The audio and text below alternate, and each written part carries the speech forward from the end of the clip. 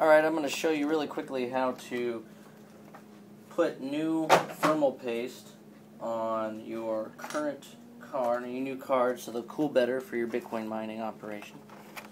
This is pretty necessary, especially if you want to have good solid temperatures that'll increase the longevity of your card. What I have here is an HIS 5770. Which is pretty nice. It's got actually a pretty good stock cooler with pretty good heat pipes, copper heat pipes on it. I'm actually pretty impressed since it's sort of a value brand from what I understand. But anyway, let's get right to it. So the first thing you want to do is turn the card upside down. And you have 4 screws. And you're going to want to take each of those out gently. Using a screwdriver, make sure that you don't, this isn't winter and you don't have tons of static. And don't nick anything on the board with your screwdriver, because that would be very bad.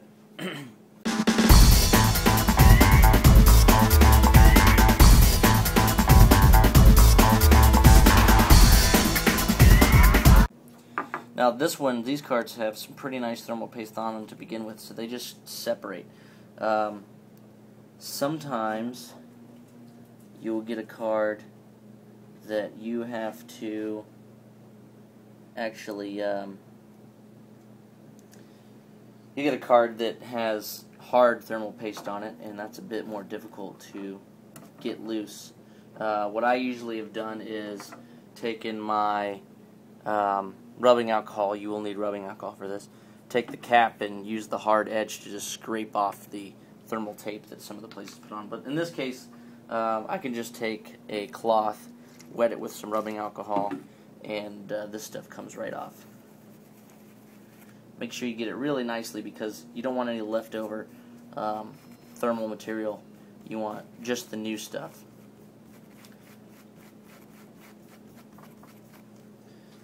Get that side really clean, set it aside. Take the main board and gently, very gently, clean off the core surface.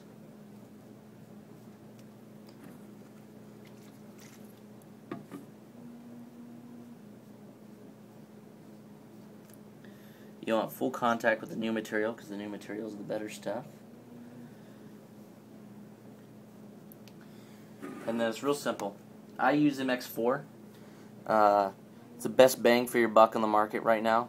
And what I do is I just put a big blob in the center. I don't manually spread it out, and I just put the heat sink back on and let it do the spreading work. Make sure you have all the fuzz and everything off of there. A nice big chunk of thermal material here. Try to get that off real quick.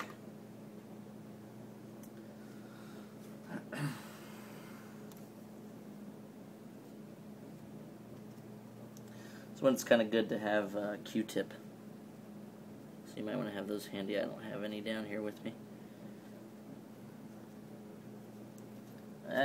Close enough. Okay. So what I like to do is just take and put the great thing about the MX4 is you don't have to worry about over applying it. It's non-conductive, so you're not going to short anything out. And they say MX4 likes to be applied thick, so I just put a nice bead right down the middle. Close it up. You want to take and set your card aside. Put your heat sink back here upside down. And set your card on top of it. Make sure you line up the screw holes perfectly.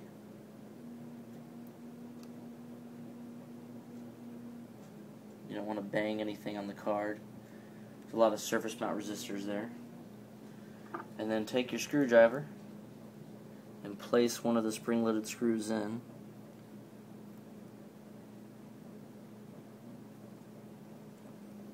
And go crossways. I don't know that you have to do this, but I like to do it. Makes me feel better, since this is not exactly cheap.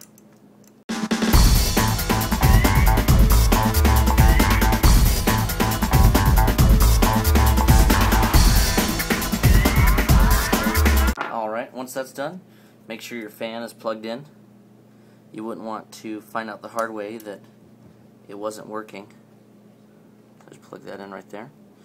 And if you have the fancy covering like I do in my case, just peel that off and you are good to go. That's all there is to it.